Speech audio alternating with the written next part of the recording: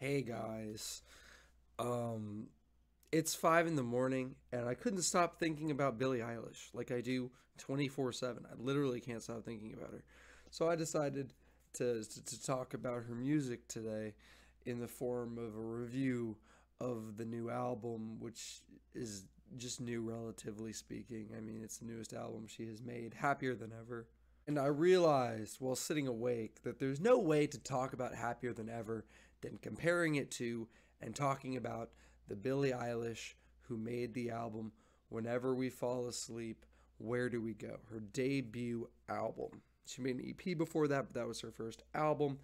And that album was the sound of a new artist trying to capture the attention of everyone around her, desperately trying to prove creatively and emotionally that she is one, a great songwriter, a great singer, and that she musically stands out from the rest of the people in the pop music world. And I think with that album, she successfully did that.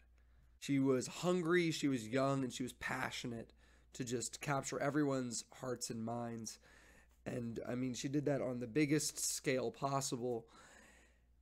And when she made this album, she was a completely different person. She's like the number one most popular person. She had like four Grammys. She won, Record of the Year, Song of the Year, and Album of the Year, and Best New Artist in the same. Like, she like broke records. She's the first female to do that. Like, and she was the youngest artist to win some of those awards. I mean, she's like a teenager, and she did this, and so she.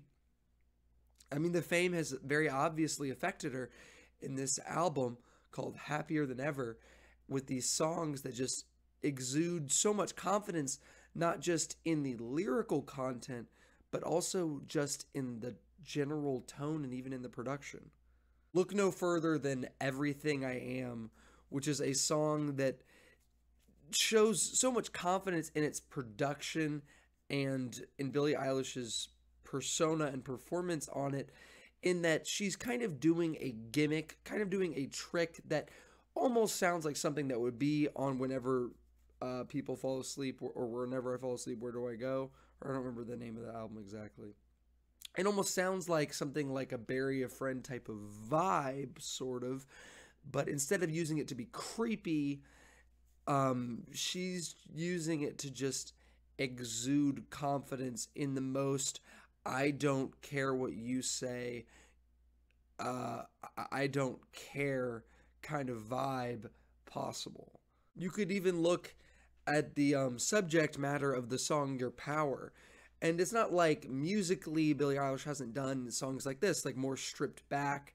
Like Whenever People Fall Asleep had a song, Whenever We Fall Asleep had a song where um, I don't remember the song exactly. A really slow ballad that had a suicidal edge to it, which some of her music has had. It's referenced suicide, and it's a very devastating song.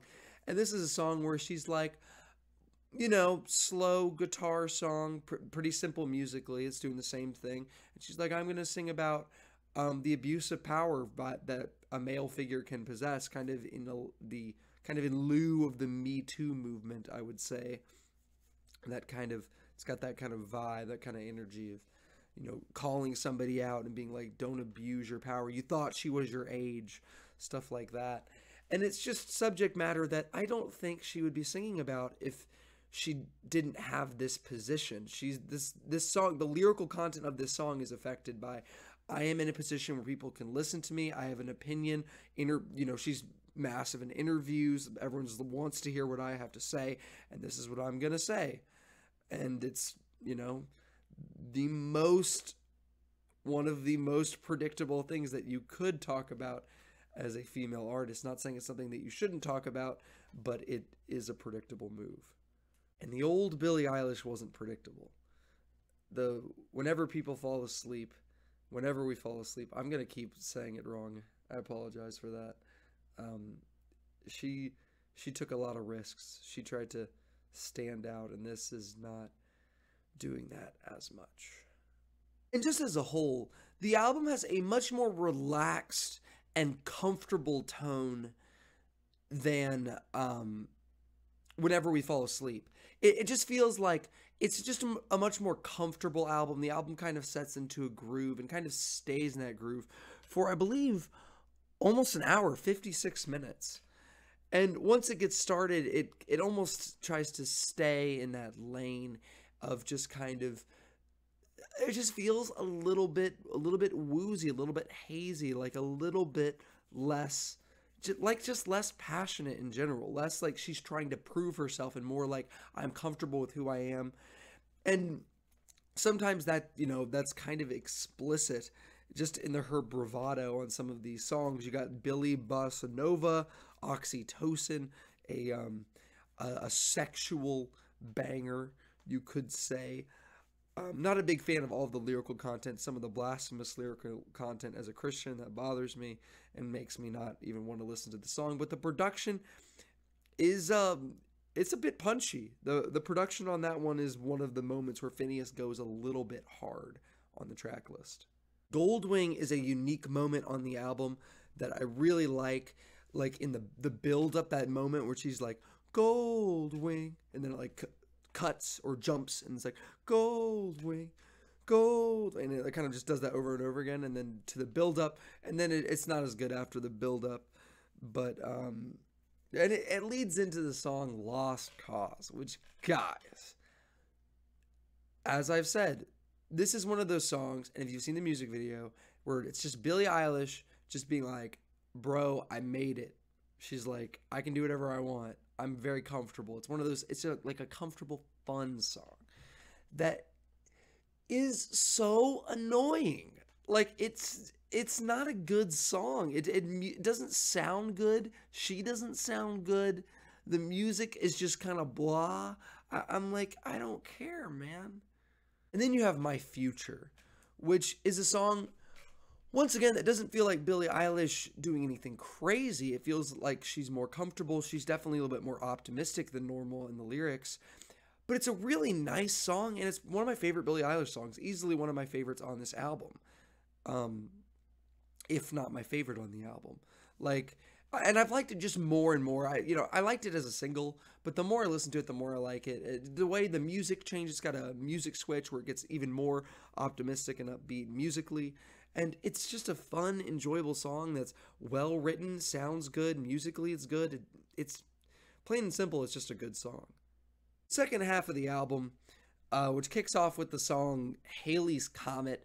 Halley's Comet, guys, I'm sure people absolutely love this song, but it's not super memorable to me personally. Like, once again, musically, this album is nearly as adventurous or punchy or potent. I mean, her lyricism and her lyrics are not as effective and emotionally like powerful as they are on her first album, in my opinion. But Halley's Comet doesn't do a lot for me on a personal level. Not My Responsibility is a really ballsy track in that it literally, and once again, this is a creative move that I don't think she would do until she has this platform, until she has this level of popularity, which is a spoken monologue where she's like, it's my body. You can't criticize it. I'm happy with my body. And it's like that kind of vibe. But I actually really like this song, surprisingly. I just like how I like the confidence of this one, and I like that she's willing to do a spoken word track. And I really like the instrumental in the background. I think it's one of the best instrumentals on the whole album. And I don't even care that there's spoken word over it. Spoken word doesn't bother me when you have a good instrumental in the background, guys. Like, a spoken word album was my album of the year last year. Like, come on. I really like that instrumental in Overheated, one of the better tracks in the second half of this album. Everybody Dies is just forgettable. It is, I mean, I literally, like, I can't remember anything about it. It's one of those songs where you listen to it, and then you listen to the next song, which on this thing is Your Power, which is way more memorable. A much better song, in my opinion. And, earlier I sounded kind of critical of Your Power, but I do think actually is a pretty good song. And musically, vocally, even lyrically, even though I think the subject matter is a little bit tired at this point in 2021, like, other people beat you to the punch, Billie Eilish, but maybe when it came out as a single, it was more relevant. It was, more of the time, but now it feels a little bit tired. But, yeah, Everybody Dies is whatever. NDA is musically kind of adventurous, kind of cool. One of the more adventurous songs musically on the album. Then there's Therefore I Am. Happier Than Ever is a really good title track that, once again, it's kind of musically more diverse. Lyrically, it's good. Vocally, it's good. It's a good song. And that last song, Male Fantasy,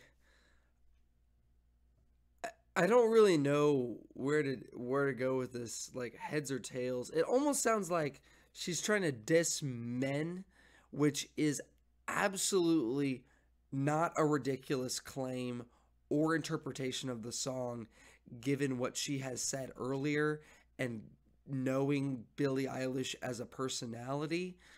Um, Also, and it's kind of hard to let my opinions on Billie Eilish as a person like come to the surface in this video, because she is like one of my least favorite celebrities.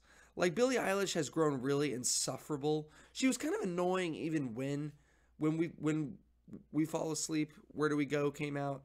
But since then she has just she's gotten cocky and annoying, and I don't like her in interviews. I know people love her, and I think she's just kind of like, she's kind of cringy, honestly, in a lot of the things she says and does. And I'm kind of whatever on her as a person.